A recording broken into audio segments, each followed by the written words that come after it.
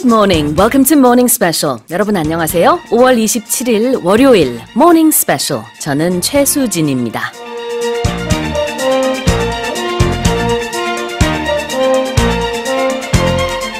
We've come a long way in terms of exploration, from vast oceans and new continents to underground worlds and hidden forests.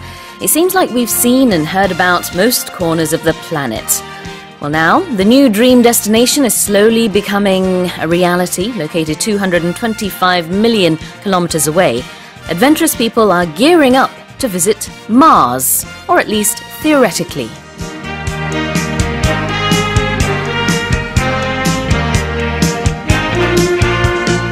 미 항공우주국 나사는 2020년 7월 발사되는 화성 탐사선 Mars 2020를 기념하는 이벤트로 온라인 신청자들에게 무료 탑승권을 발급하고 그 사람들의 이름을 담은 칩을 화성으로 보낼 예정이라고 합니다. 드디어 화성에 자신의 이름을 보낼 기회가 온 건데요. 지난 22일부터 진행되고 있는 이번 행사에는 벌써 440만여 명이나 탑승권을 받았다고 합니다. 탑승권을 받는 절차는 매우 간단합니다. Send your name to Mars를 검색해서요. 나사 사이트에 들어가셔서 자신의 이름과 국가, 우편번호, 이메일을 적어 신청하면 된다고 합니다.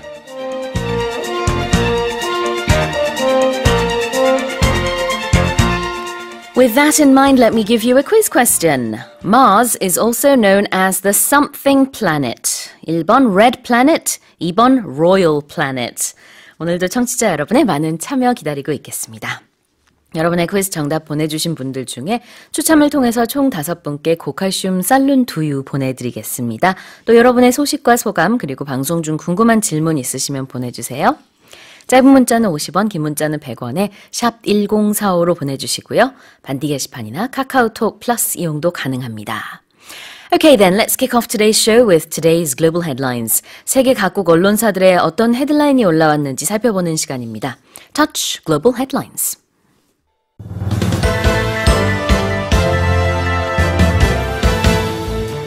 Director Bong Joon-ho grabbed the highest honor at the 72nd Cannes Film Festival for his movie Parasite. 봉준호 감독의 영화 기생충이 제72회 칸 영화제에서 최고상인 황금종려상을 수상했습니다. UK Prime Minister Theresa May announced her resignation. 테레사 메이 영국 총리가 결국 총리직에서 물러나기로 했습니다. Multinational investment bank JP Morgan slashed the U.S. second quarter GDP outlook to 1%. 글로벌 투자은행 JP 모건이 미국의 2분기 GDP 증가율 전망치를 1%대로 크게 낮췄습니다. The World Health Organization approved the revision of its international statistical classification of diseases and related health problems, which adds gaming disorder to its list of recognized illnesses. 세계보건기구가 게임 중독을 공식 질병으로 분류한 국제질병 표준 분류 기준 개정안을 통과시켰습니다. The National Police Agency has come up with a set of guidelines that delineates the difference between discipline and child abuse. 경찰청이 아동에 대한 훈육과 학대의 모호한 경계를 구분하는 아동학대 수사업무 매뉴얼을 마련했습니다.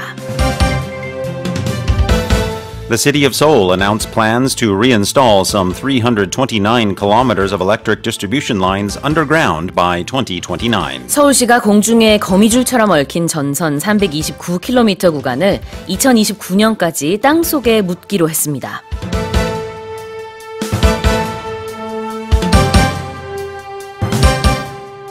With more on these headlines is Mr. Walter Foreman. Good morning. Good morning to you as well. I wondered this morning when I woke up and looked outside if you felt especially at home today given the weather. Because it's raining. Yes, it's gloomy. And foggy as well. Yes, very much at home. It reminds me of my childhood. Yes, indeed. It is indeed very rainy right now in Seoul and Gyeonggi province. Let us know what this weather's like in your area. I believe it's similar nationwide. Yeah, I heard Jeju-do also expecting a relatively significant amount. Yes, a lot of planes are expected to be grounded today because of that. Anyhow, let us know where you're tuning in from. In the meantime, let's go over the headlines. Headline number one, director Bong Joon-ho grabbed the highest honor at the 72nd Cannes Film Festival for his movie, Parasite. 봉준호 감독의 영화 기생충이 제72회 칸 영화제에서 최고상인 황금종려상을 수상했습니다. So the headline mentions the highest honor, which is the Palme d'Or at the Cannes Film Festival. And this is not the first time for Korea to be recognized at Cannes, but certainly this is the highest recognition that a Korean movie industry professional, actor, actress, anybody in relation to that industry has received. 네, 그렇습니다. 칸 영화제에서 최고상인 황금종려상, Palme d'Or, 불어로 이제 Golden Palm을 이제 불어로 Palme d'Or라고 하는데요. 사실은 황금 야자상 이렇게 번역을 해도 될 것 같기는 한데 이제 우리는 황금 종려상이라고 얘기를 하죠. Anyhow, it is the first time, as you said, that a Korean director has won the top prize. Yes, indeed it is. And in winning that top prize, the decision was unanimous amongst the jury. Unanimous meaning that there was no differing opinion. Everybody had that exact same opinion on the jury.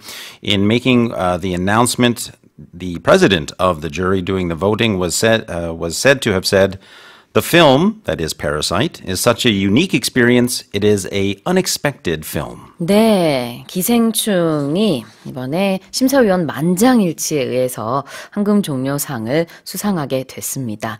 그동안에 이제 세계 3대 영화제가 있잖아요. 칸, 베를린, 베네치아. 여기서도 우리나라 감독들이 그동안 영화를 많이 출품을 했었고요. 예전에 2012년도 김기덕 감독의 피에타가 베네치아 영화제에서 황금사자상을 받은 적이 있습니다. 그 이후 7년 만에 이렇게 톱 프라이즈를 받은 겁니다. Now, speaking of top prizes, there had been some concern, perhaps is too strong of a word, but some people were wondering if the Cannes Film Festival jury would award the top prize to another Asian director, because last year they had given that top prize to a director from Japan. 그렇군요. 네, 칸 영화제 이제 본상 수상은 우리나라의 경우 2010년 이창동 감독의 시가 또 각본상을 받은 이후 9년 만이기도 하고요. 황금종려상 처음으로 수상하게 됐는데 주말에 저도 굉장히 이 소식을 듣고 신났습니다. 조금 후에 뉴스 포커스에서도 봉준호 감독에 대한 얘기를 좀 더 나누도록 하겠습니다. Let's go on to our second headline. Headline number two, UK Prime Minister Theresa May announced her resignation. 테리사 메이 영국 총리가 결국 총리직에서 물러나기로 했습니다. So in announcing her resignation, she did name June 7th as the day that she would step aside as the leader of her Conservative Party. There is some reason why June 7th was chosen, and we'll talk about that in a moment. Also in her resignation, much was made of the fact of the tone, the actual literal tone of that resignation. At several points, her voice was said to waver and crack. And near the end of that resignation, she was actually in tears. 저도 이 굉장히 감성에 젖은 퇴임사라고 해야 될까요? 그 인사말을 봤는데요.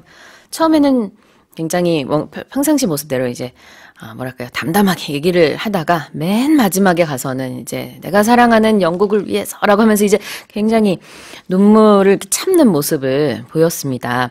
메이 총리가 이제 다음 달 7일까지 총리 역할을 할 예정인데요. 그동안에는 밖으로는 EU와 이 브렉시트 협상을 놓고 싸움을 벌였고요. 또 안으로는 소속당인 보수당과의 싸움을 벌여왔죠.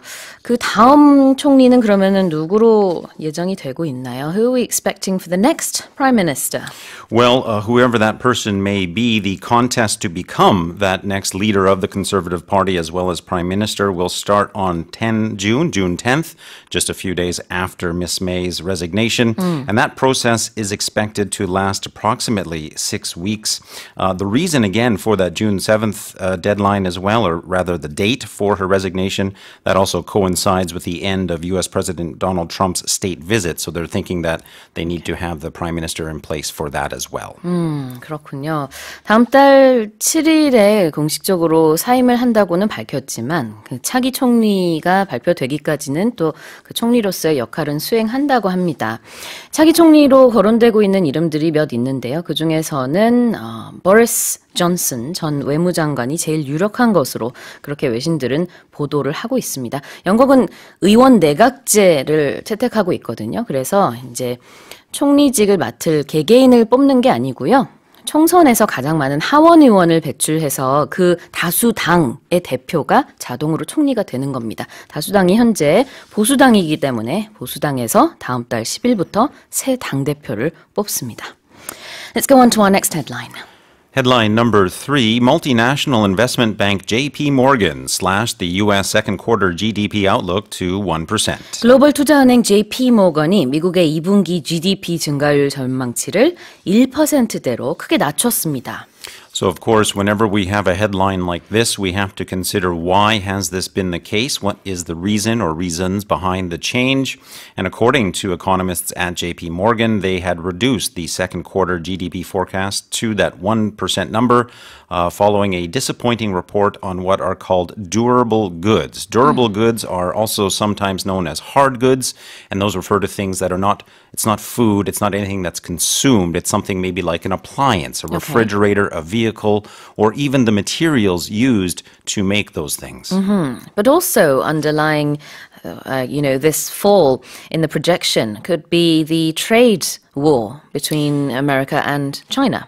Yes, of course, there were some people also pointing to that very fact, saying that disappointing global growth developments, and of course we can allude to those developments being that trade war between the U.S. and China, appear to once again be, as they say, restraining domestic activity growth. 네, JP 모건은 미중 무역 전쟁의 불확실성이 미 경제 성장의 위험 요인 가운데 하나라면서 이는 기업의 투자 심리와 글로벌 경기 둔화에 영향을 줄 수 있다고 지적을 하면서 기존 전망치 2.2%에서 1%로 크게 전망치를 낮췄습니다. There was said to be another issue that may have also contributed to the lowering of that forecast, and that was back in April. There was also a disappointing report on retail sales as well. So those two things, hand in hand, seem to have contributed to this decline in the forecast. Right, things not looking good both in and out of the country. Let's go on to headline number 4. The World Health Organization approved the revision of its International Statistical Classification of Diseases and Related Health Problems, which adds gaming disorder to its list of recognized illnesses. 세계보건기구가 게임 중독을 공식 질병으로 분류한 국제 질병 표준 분류 기준 개정안을 통과시켰습니다. So as our listeners could probably tell, that name of the organization is quite long indeed. indeed. The organization not so long, but the... yes, the sort of committee within that, yes. Yes, indeed. So it is often shortened to ICD. So if you do read or hear of anything mentioning ICD, that is in reference to the same. As it was reported, the ICD has now included gaming disorder on its list of recognized illnesses.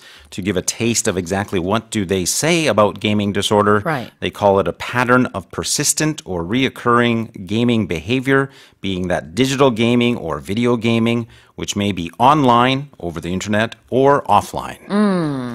이 WHO 개정안에 따르면은 이제 게임 중독을 일단 정의하는 기준이 있습니다. 굉장히 여러 가지로 분류를 하고 있어요. 그러니까 단순히 게임을 굉장히 좋아한다, 많이 한다 이런 정도로는 게임 중독이라고 할 수 없고요.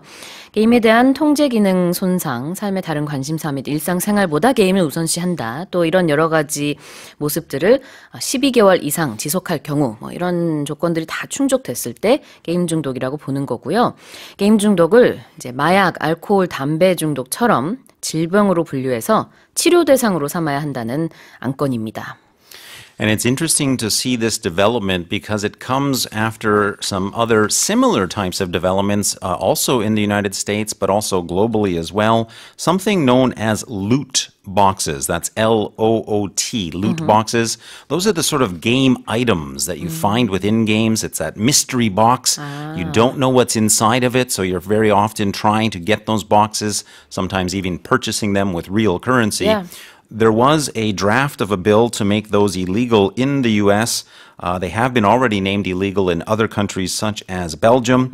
So many people are saying this decision by the WHO to talk more specifically about gaming disorder as an actual illness very much will contribute to those loot boxes being regulated in other countries. Right.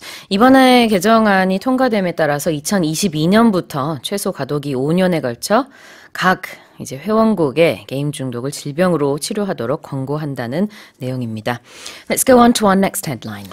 Headline number 5. The National Police Agency has come up with a set of guidelines that delineates the difference between discipline and child abuse. 경찰청이 아동에 대한 훈육과 학대의 모호한 경계를 구분하는 아동학대 수사 업무 매뉴얼을 마련했습니다. And one can imagine that such a delineation is going to be quite specific and quite long, but just to give a taste of what was mentioned there, talking about the appropriateness of discipline, the types of discipline, the way that it is conducted, a quote from this new manual stipulates the following: discipline should refrain from using any punishing device, and that hitting is absolutely forbidden. 그렇죠. 그러니까 훈육 과정에서 도구를 사용하거나 때리는 행위를 이제 금지하는 겁니다. 그래서 소위 사랑의 매 이런 말을 동안 많이 썼거든요. Yes.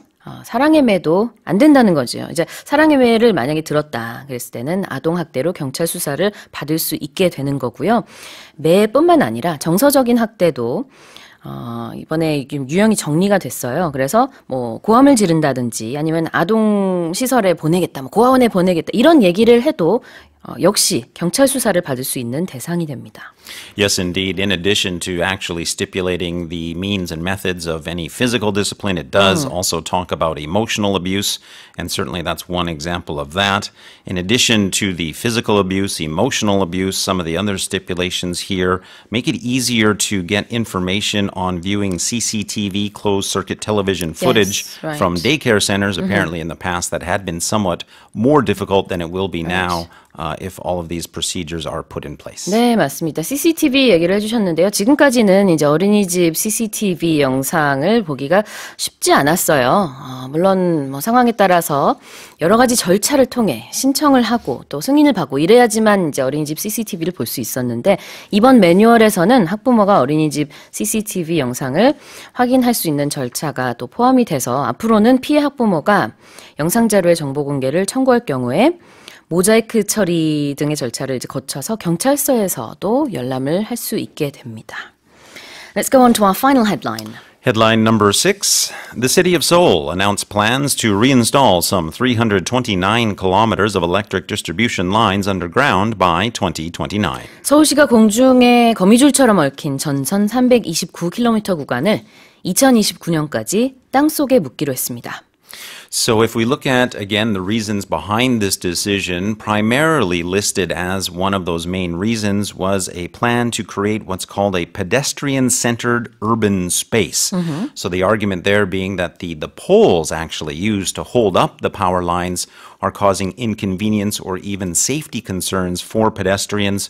Seoul is then wanting to bury those power lines and to dismantle those poles and to bring their underground electric line rate to a level that's more comparable with other global cities such as London, Paris, and even Singapore. 네, 그래서 이제 시민의 안전과 직결되는 그런 전봇대도 없어지고요. 보도 위에 이제 그 거미줄처럼 말 그대로 있었던 그런 전선들이 많이 땅 속에 묻히게 되는데 퍼센티지로 보면은 현재 59% 정도인 서울시 전체 지중화율이 3% 정도 증가한다고 하고요. 2029년까지는 67%까지 높아진다. 그 정도가 이제 다 땅속에 묻힌다라는 얘기입니다. It would be a great development, I think. I mean, in terms of the aesthetics of the city as well, but for safety reasons. Indeed, you can imagine sometimes I've experienced that myself. If you're trying to look and see if there's any cars or scooters or vehicles coming down the road, sometimes those power poles are in your way. Yeah. So that is certainly part of the plan. According to a much bigger plan for the city of Seoul, they've chosen 4 major roads across the city and sort of prioritized various underground projects there, including, as we've talked about, improving the walking environment, the urban landscape, and of course that also hoping to revitalize the economy. All right. Well, those are the headlines for today. 모닝 스페셜 홈페이지를 방문하시면 새로운 메뉴를 발견할 수 있는데요. 바로 헤드라인 다시 듣기입니다. 그날그날의 다양한 세계 뉴스를 2분 안에 확인할 수 있는 모닝 스페셜 헤드라인 다시 듣기 홈페이지에서 무료로 만나실 수 있습니다. Now, before we go on to a song break, let's remind our listeners of the quiz. Well, our quiz today is very short and sweet, and it deals with space. Here it is. Mars is also known as the blank planet. Is it number 1, the red planet, or number 2, the royal planet? 화성을 영어로는 이렇게 부르기도 합니다. 뭘까요? 1번 Red Planet, 2번 Royal Planet. 짧은 문자는 50원, 긴 문자는 100원에 샵 1045로 보내주시고요. 반디 게시판이나 카카오톡 플러스 이용도 가능합니다. 추첨을 통해서 총 5분께 고칼슘 쌀룬 두유 보내드리겠습니다. 노래 듣고 와서 뉴스 포커스 살펴볼게요. Oops by Little Mix.